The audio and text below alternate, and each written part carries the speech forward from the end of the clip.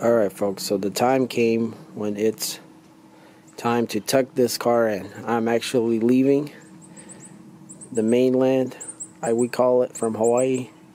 So this car is going to have to stay. So we're going to have to, it's probably going to sit right here where it is.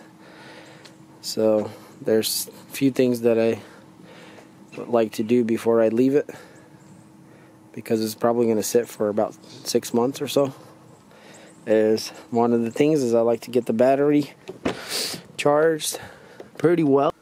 Okay, I like to get my battery up about 3/4, not all the way, but 3/4. So maybe about 25 to 28 miles or something like that of range. That's one of the things. The other thing is fuel.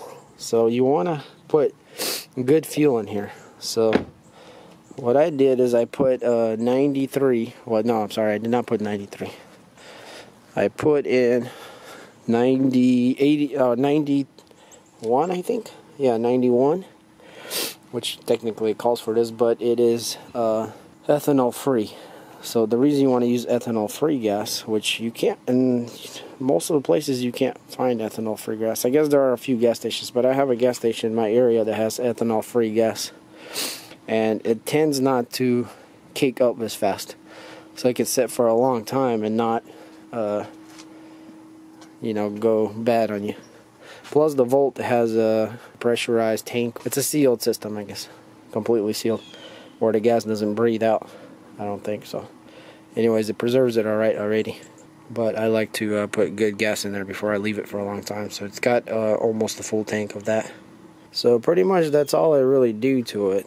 It is going to sit outside, so if it was in the garage it would be just fine the way it is. But because it's going to be outside, I have got a cover for this guy, because the sun will eat it up, all the plastics, and plus it'll heat up. It's a black interior and the roof is black, so that doesn't help at all.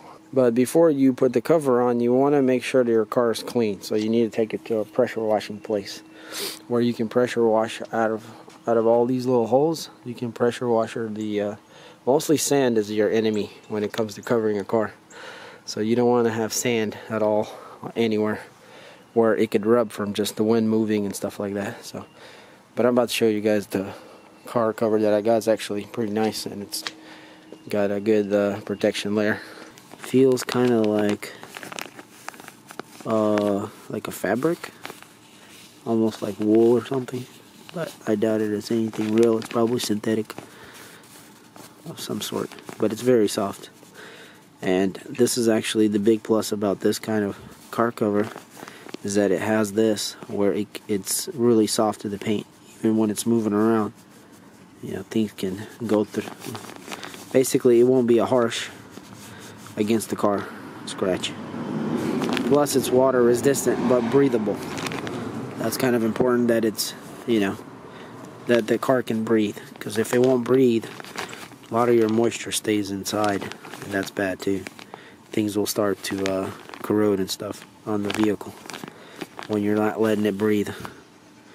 So that basically means that the moisture can go through here out the top of the cover, but the rain will not get through it. It'll kind of fall off of it. So alright guys, once you get your car prepared to where you want it to be, in the position you want it to be, and all that good stuff, and you got it all washed up where it's clean, and you're ready to disconnect the battery, here's the one thing you got to remember, is that this hatch right here is or electronic. So once you disconnect this battery down here in the back, you will not be able to get back in here with no battery. So what you want to do is you want to lay the seats down in the back, so you can access the car later through the front door on the driver's side. Is the only way you're going to be able to access with no power. There's a keyhole right here. So once you get in through there, then you'll be able to climb into here. You might be able to open this door here and then go through here. And what you're going to do, usually you're going to have to pop that up right there to get to the battery terminal.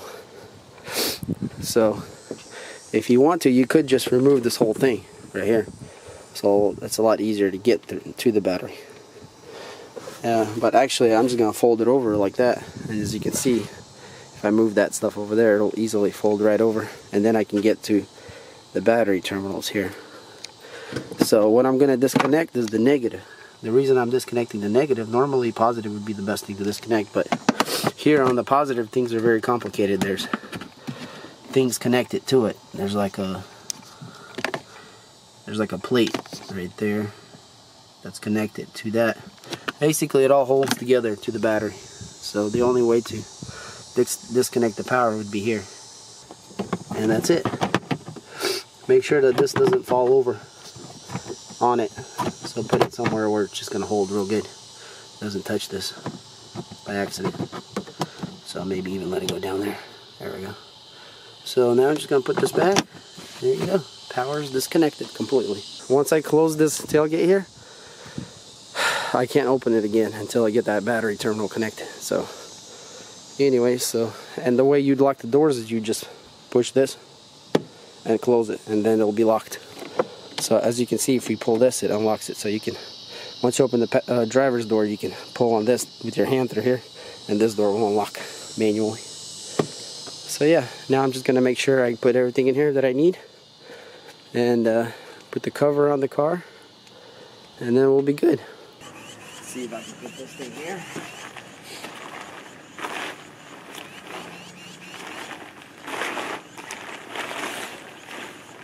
Alright guys, so I closed the hatch and I'm putting in on the cover. So the cover's got these latches here that you will latch underneath once the cover's on good. So I'm going to put the cover on real good. Alright guys, and this is the car cover for the Chevy Volt. As you can see, everything looks perfect.